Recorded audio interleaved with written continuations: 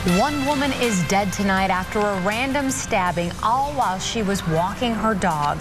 Good evening and thank you for watching KHQ Local News at 5 o'clock. I'm Stephanie Vigil. I'm Dan Kleckner. It happened in the area of South Riverton and Magnolia just after 8 o'clock this morning. She was taken to the hospital but did not survive the attack. We have team coverage tonight. Alex Rosio will have more information on how police investigate these types of random crimes. But first, we are joined by KHQ Local News reporter Kelsey Watts. She's been in that area most of the day. She joins us live now with the very latest. Kelsey?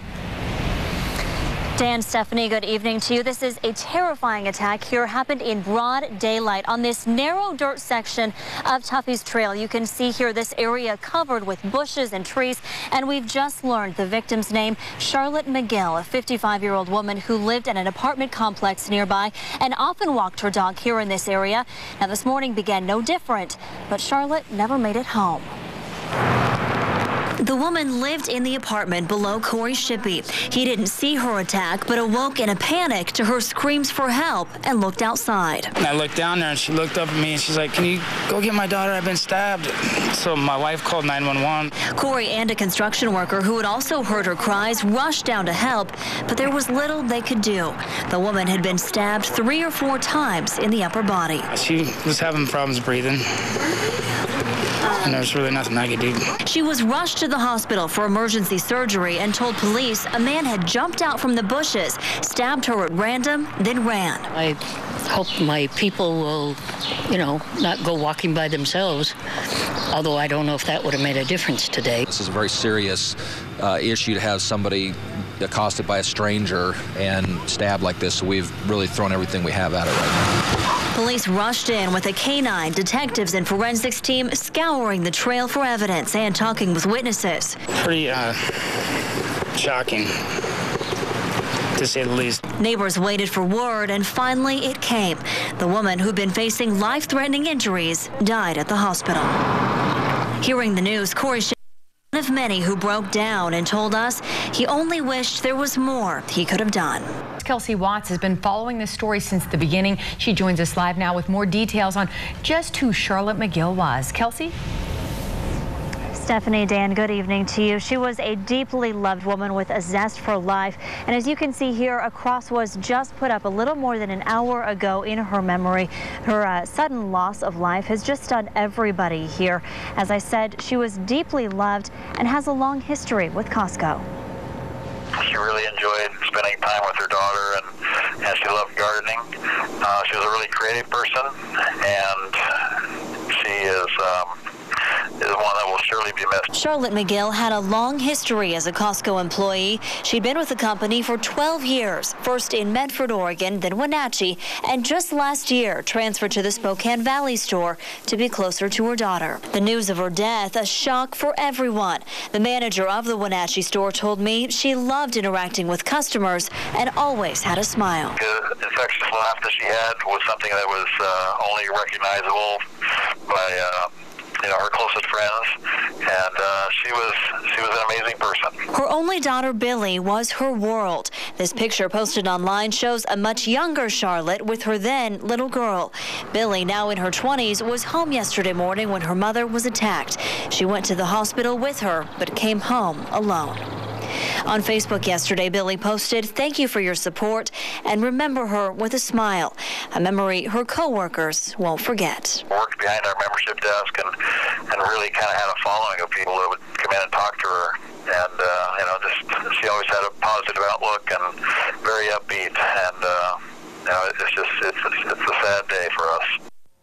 Right now on KHQ. Breaking news. All right, let's get an update on this assault along the Centennial Trail.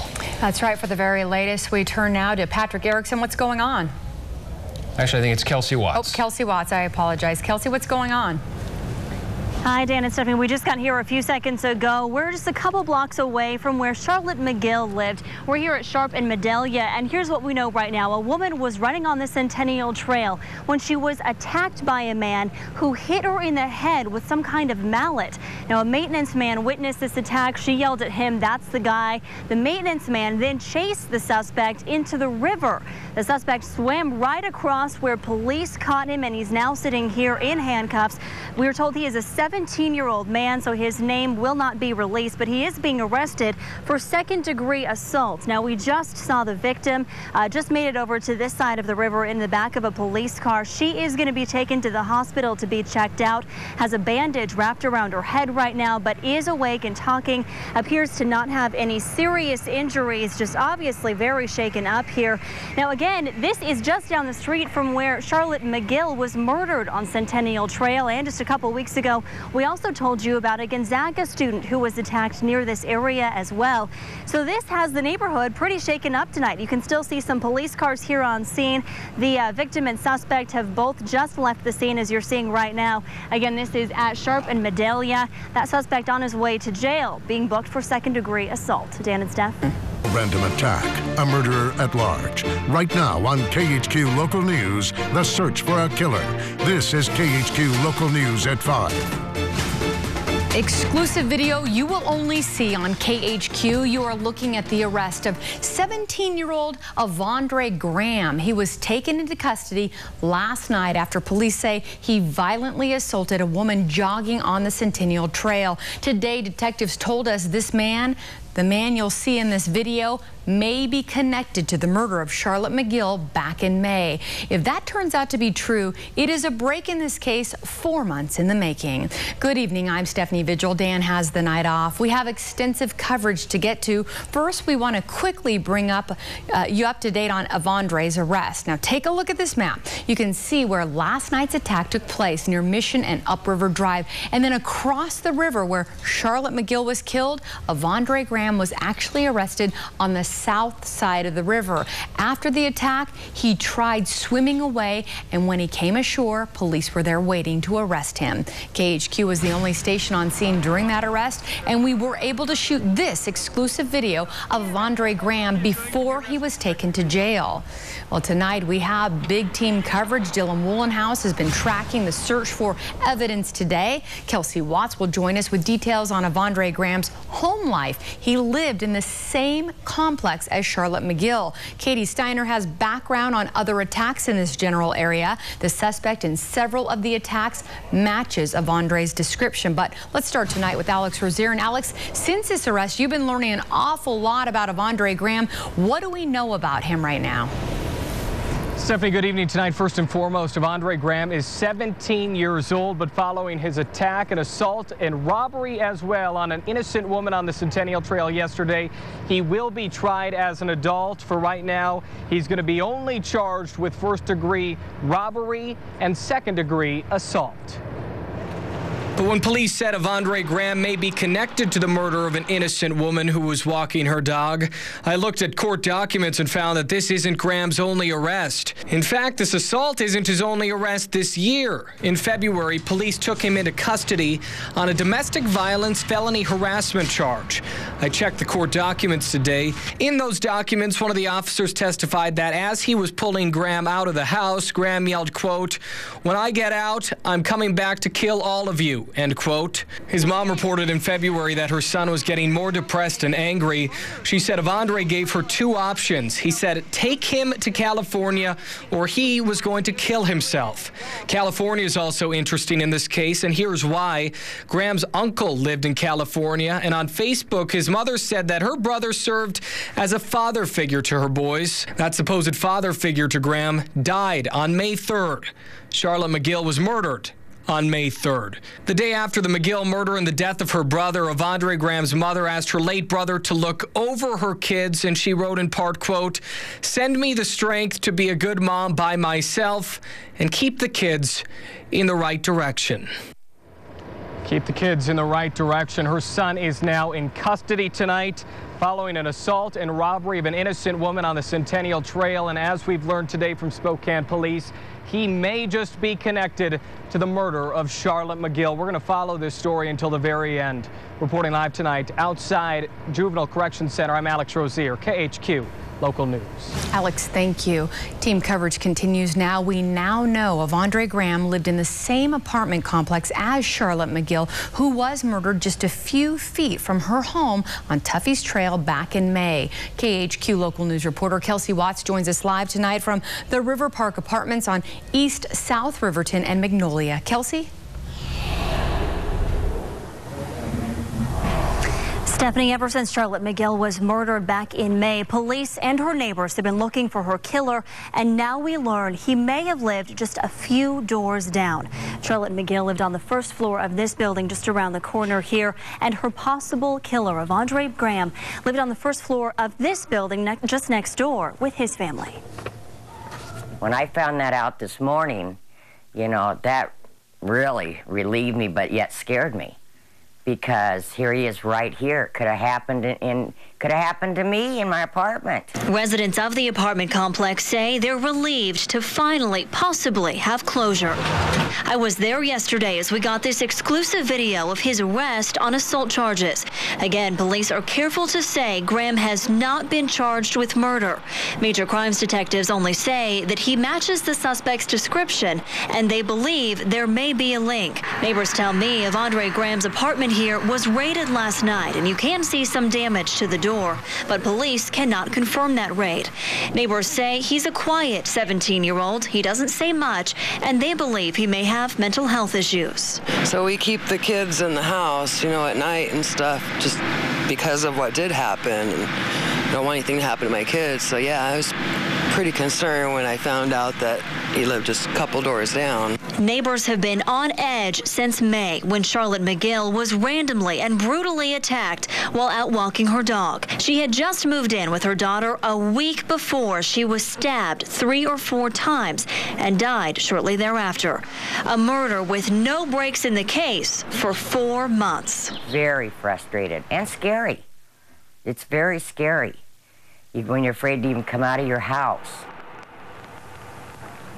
And when Charlotte McGill was attacked, there was an outpouring of love and support for her and her daughter, who lived here with her and was with her mother in the moments right after that attack. We'll have more on that part of the story coming up tonight at 6. Reporting live in Spokane, I'm Kelsey Watts, KHQ Local News. Dan, thank you. We're going to start right now with Kelsey Watts. And Kelsey, Avondre Graham has been in police custody for a week now. What led to police to charge him with murder today? Stephanie, good evening. Police tell me the breakthrough in the case is last Thursday's assault in which Avondre Graham was arrested. They just needed a few days to speak with him and other witnesses before filing that murder charge today. But that's not the only new charge he's facing. Police say he's also behind the attack of the Gonzaga student that happened back on August 29th along that same section of trail. A brutal murder followed by 2 more senseless attacks, all against women, all in broad daylight, and all in the same area. It's been a disturbing mystery for months that police say ended when 17-year-old Avondre Graham was caught last week. This video of his arrest you'll only see on KHQ. Clearly, the other assaults show that Avondre Graham had no intention of stopping. Were he not into custody, it's very likely we would have more victims and possibly even more homicide victims as well. Spokane police say Graham was clearly preying on women in the area, but as for a motive, so far they don't have one. At this time, it seems like they were random attacks. It turned out Graham was interviewed in the days following McGill's murder in May, and police say he never fell off their radar. But what they needed was probable cause. For months, the investigation continued, but when 2 more women were attacked in the same manner and area, that was the turning point. Graham did provide an interview for detectives concerning his involvement in the McGill homicide. Police can't say what Graham told them or if DNA or other evidence collected at the scene matches up, but they will say detectives are very confident they have their guy. The man police believe stabbed to death a stranger for no apparent reason at all. To have someone do that in this community, in this environment, it's just scary to have someone like that on the street. If they'll do things like that to a woman, there's no telling what they'll do.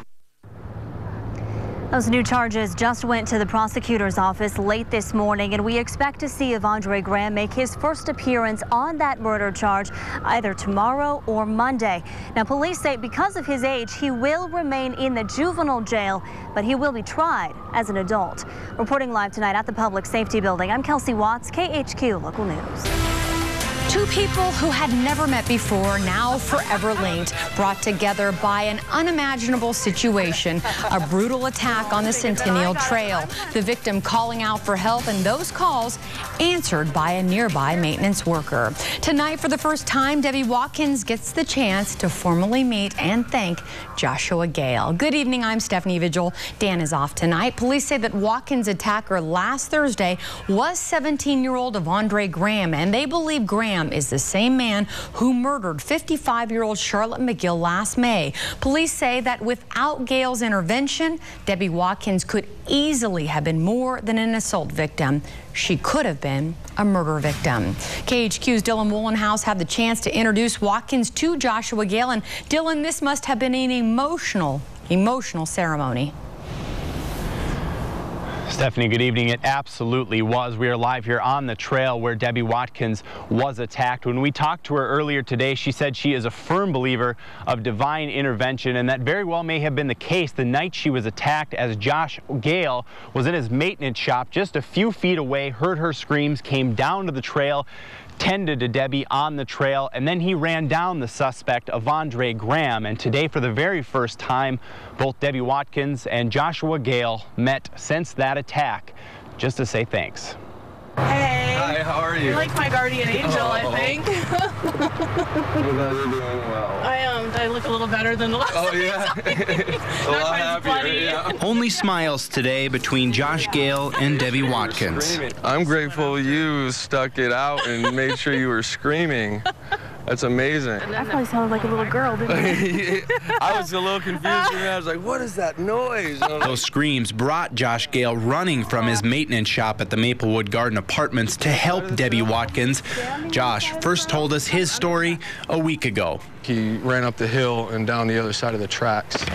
Gale had instinctively ran after the suspect, Avondre Graham, and chased him into the river, where finally police caught up to Graham on the other side. I'm just grateful that you were there.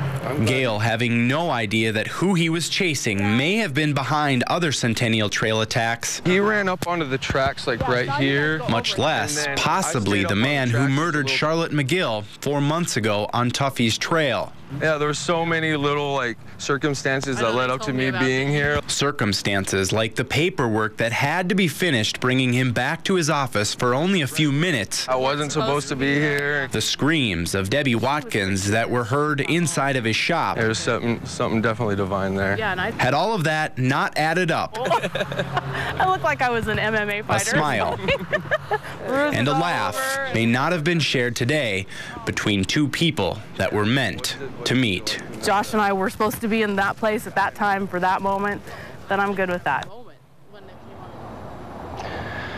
Such a great story between those two. You can see both of them are very, very humble. Josh maintains he was just doing what anyone would do in his situation, and Debbie Watkins maintains that she is not a victim in all of this, that the real victims are Charlotte McGill and her family. Reporting live, Dylan Woolenhouse, KHQ Local News.